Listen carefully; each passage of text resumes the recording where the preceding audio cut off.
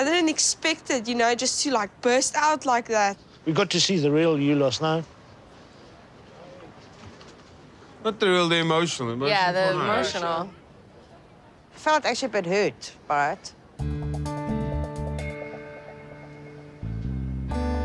Tania can be very opinionated, which is good. You need to say your say.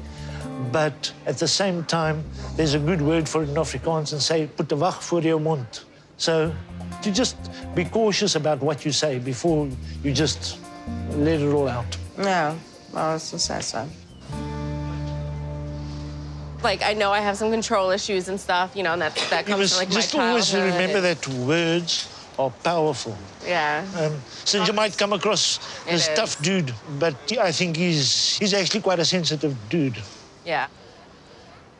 You'll have to understand that. He's a little bit more easygoing, and I think maybe that's where the conflict comes in. Yeah, I think that's just where we differed, you know? Like, from the very beginning, I feel like I was really serious, and, like, you know, he shared with me not too long ago, he was like, I'm just getting responsibilities. Yeah. And maybe Syngin comes from less responsibility to suddenly having quite a bit. I did, like, from nothing to all of a sudden married, boom. Yeah, there's a period of adaptation that needs to happen, yeah. And it does. It shocks me a little bit, almost to where I'm sometimes a little bit scared, and I'm like, oh, am I busy losing my freedom, and what is really happening with me?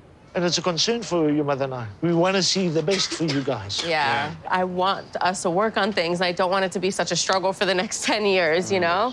But you guys will need to sort that one out. But if it ever gets to the point where you guys end up arguing more than loving, then the warning sign should go off. You understand? Because you're not in a marriage to argue and fight all the time. You should be there to love each other. Yeah. And why actually argue? Why are you married? Sometimes a person just argues to argue.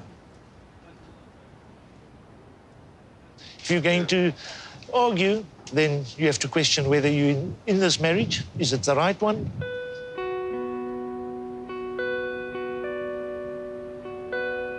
Yeah. I love Tania a lot, so I definitely want to make sure that we try and make this relationship work. But that was very true what my dad said. You know, if we carry on arguing, it's just better to end it. You know, because arguing is just going to hurt us both, and we know going forward that this is not healthy.